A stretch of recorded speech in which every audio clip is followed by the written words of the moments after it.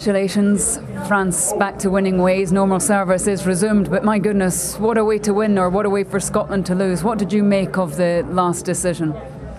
Well, I know we work a lot on trying to keep the ball in the air behind the try line, and we worked a lot on that this week because we knew Scotland have a lot of pick and go in the try line. They normally don't take 3 points, so it's something we worked on specifically all week.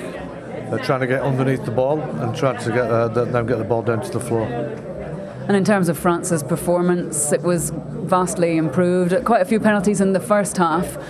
Very strange second half in many ways, but they fronted up when they need to. You spoke about aggression beforehand. Yeah, I mean, I think they definitely physically manned up. There's no doubt about that. And it was a physical game, obviously, but we had to play the conditions as well. You know, it would have been quite easy for the French lads. Was it 13-3 at one stage? You know, you're away from home. It's freezing cold. It's etc. There's a lot of excuses you could use. A lot of players missing, etc.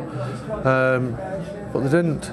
They showed fight. They showed spirit, and that's what we pride ourselves on.